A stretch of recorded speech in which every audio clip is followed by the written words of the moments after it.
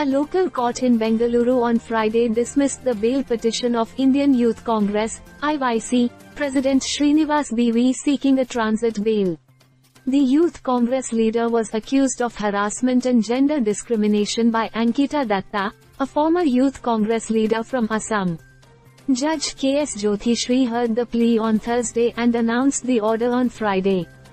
Srinivas moved the additional City Civil and Sessions Court in Bengaluru after the Guwahati High Court refused to grant him interim relief in his plea seeking to quash the FIR lodged against him by Ankita Datta. He was charged under Section 438 of the CRPC.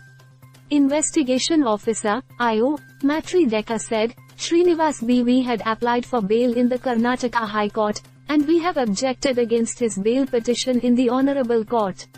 The magistrate had called on the case diary and the judge had seen the diary. After which his petition got rejected.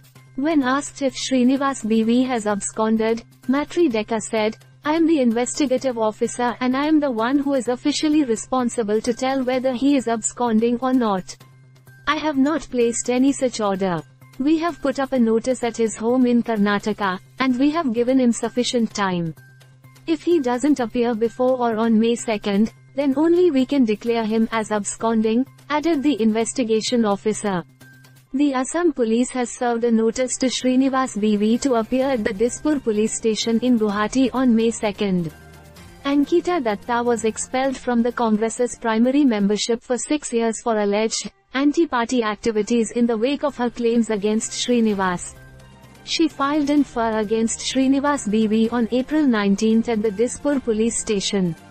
According to the FIR, Ankita said that Srinivas had been harassing and torturing her for the last 6 months by making sexist comments and using slang words. She also stated in her complaint that he was threatening her with dire consequences if she complained about him to the senior party office bearers. She also alleged that Srinivas heckled her and threatened to ruin her political career during the party's plenary session at Chhattisgarh's Raipur in February.